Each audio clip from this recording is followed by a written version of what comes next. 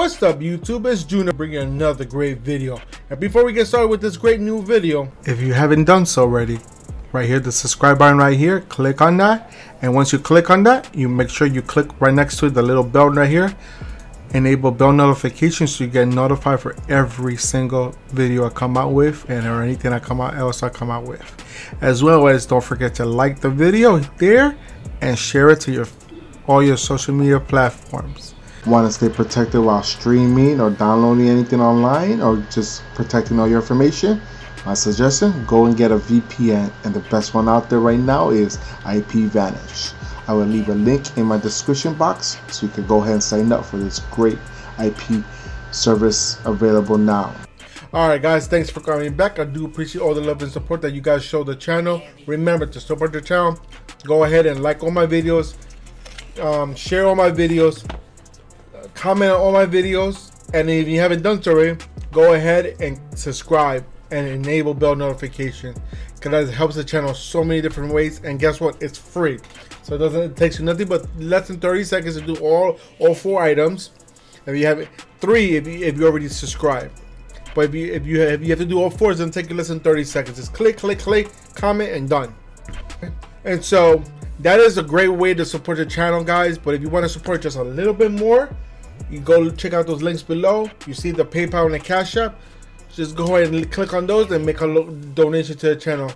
Remember, the donations are always welcome, always appreciated, but they're never required or requested. All right, simple as that. I'm gonna leave it like that. Keep it simple. You know how it is, you know. All right, so let's get started with this video, because I know you see the title, how to fix the capture card error when hooking up a Fire device or Android device is not being recorded, being able to capture on your device. All right, so this is an issue that I ran into a bunch of times, and then I had to keep doing research until I figure out a solution. And the issue I ran is I have 2 NVIDIA Shields in my room. One is hooked up to my TV and one's hooked up to my computer. The one on the computer doesn't want to capture correctly on my device, but the one on my TV, I hook it up to my device on my computer, it hooks up perfectly fine, no error, no issues. I'm like, all right, maybe something with the settings and of the Shield, and nothing works. I can't figure it out. All right, so I was like, and as you guys know, I've been messing around with the FireStick too. So I was like, oh, let me start using the FireStick to do more demonstrations. I hook up the FireSticks into the computer, to my capture card.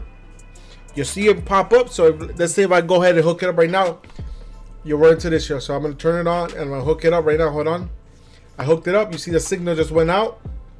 And I was gonna show up the FireStick. So he's like, oh, it's working, great, perfect. After that sign disappears, that's what happens. Nothing comes up. And people run into that issue all the time. And I couldn't figure out. I figured it was the settings on this. It wasn't matching the settings on my capture card. I tried to mess with the capture card setting. Nothing was working. But the problem with these devices, there has some protection on there, so you can't record any like movies or anything like that. Like the DVDs had that protection on there. So it blocks it from using your capture card. You're like, okay, so how can I record? How are all these people recording the device? Some people are able to use it through other ways, but the way I'm using it now, it's a simple solution. A lot of people they actually cast the picture off the device onto the computer screen, but the problem with that is there's lag in there, and it's a problem. So what I found out works to take off that protection you can record, it's just get a splitter. I use this one, it's a View HD, it's a very popular splitter, and this one works great. I haven't tried other splitters. I tried one that doesn't require power, that's just a straight splitter, and it wasn't working. So this one, something built in inside the chip, converts it, and it doesn't block it. Blocks the protection from being on there. Don't know what it is. Simple. So I use this View HD. The model number is VHD1X2MN3D. It's a very popular. It's not expensive. It's only 20 bucks. You can find it on Amazon. I'll leave a link in the description so you can buy it if you're interested in getting this. It's very simple. On this side right here, you get the 2 outputs. So 2 outputs, for one for your computer, one for your TV if you want to do it that way. And then you got the input here.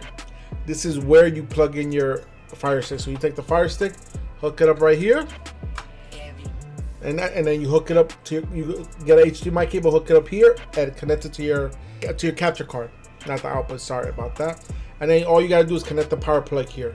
So let me go ahead and get that set up, and you'll see it work. All right, 1 second. All right, guys. So we're back here. So okay, so I went and hooked up the FireStick to the device on the input. You see that the power goes right there, and I hook up the USB right here. So I'm gonna go ahead and connect the power now, so you guys can see how it looks. My power wire doesn't go as high as it should, so I have to do it this way. So I have to put it down. So let me grab the power wire real quick and hook it up. All right, you see it boot up right there. You see the Fire Device TV popped up just like it did before, and then once it disappears, you guys, before it just stayed black, never go. And there we go. See, it fixed it, guys. Now it's working perfectly. Now you can capture your Fire Stick on any device by just a little simple fix, and it's gonna cost a little bit, a couple dollars, but hey, at the end it all works out, guys. You see it boots up perfectly. I'll wait for the screen to boot up. There you go. Before we didn't even get this far, we waited this long and it still gave me a black screen.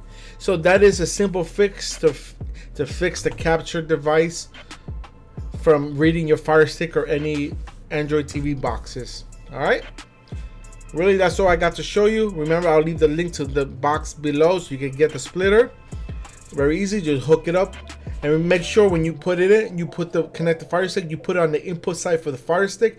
Output goes to your capture device, your capture card. All right, because I did try this with multiple capture card. I did this with a Maxwell capture card, which is one of my favorite capture card. I even hooked it up to my Black Magic capture card, the Intensity Pro, and the regular capture card that plugs into the computer.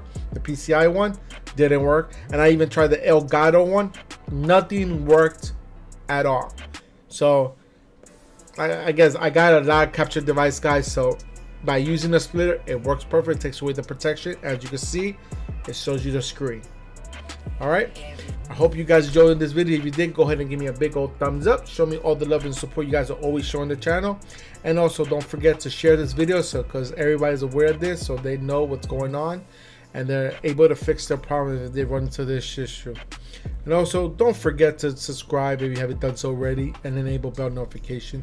And if you have any other questions or comments, put them in the comment box below and I'll get back to you as soon as I can.